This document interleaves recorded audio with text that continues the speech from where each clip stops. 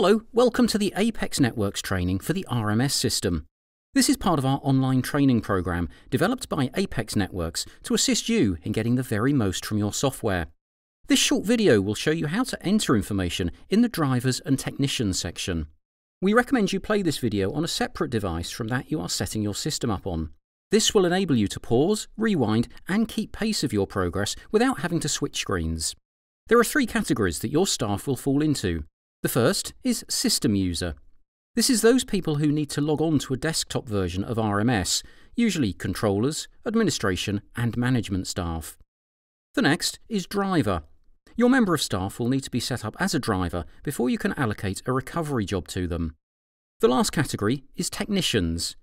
Your member of staff will again have to be set up as a technician before you can allocate a workshop job to them. You can find the tutorial for setting up system users in the System Users tutorial. To set up a new driver profile, simply click on the main menu bar and then click on Settings. Then click on the Drivers icon found on the top row. This will open your window for managing your drivers. It's possible that there are no staff details entered into this section yet. If you have staff already entered onto the system, their details will be shown here. To add a new member of staff, simply click on the button at the bottom right-hand corner of the screen, marked New Driver. This will open up the driver template window. This is in two sections. You have employee details here on the left-hand side and driver details on the right-hand side. If the member of staff is already in the system, you will see a pop-up like this.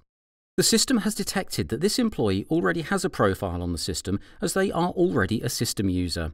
If this is the same employee, click on Select and it will populate their information for you. If you don't see this pop-up, you will need to manually add the details yourself. Next, we enter the driver's buddy name or number. This should be the name your member of staff is known to your controllers as. We will enter here as Greg. If he has a preferred vehicle, you can put that in here. And his driving status is active. Add any notes that you wish to here and a PIN code for their PDA here. It's important that the drivers have their own PIN code so that they don't log on as someone else by accident. If your driver is paid on a commission basis, enter their commission rate here. Click here to exclude this driver from statistics if required. For example, if the driver doesn't normally drive for you, you may not need to include their details in your statistics. Or, if it's a member of staff from another department that should be excluded from the rota, click here. Click on Save. We have created Gregory Page as a driver, and you can allocate recovery work as you wish. To add a technician, simply click on the button marked Technicians. As you can see, there are no technician details entered into here yet. So, to create a new technician profile, click here in the bottom right-hand corner of the screen on New Technician, and this will open the technician profile. This again is in two sections. You have employee details here, status and rates here. You can add the employee details individually, but if we add someone who is already in the system will detect this. Here it shows that Gregory is already set up as a driver and as a system user. Click on this and it will populate their profile with all of their information.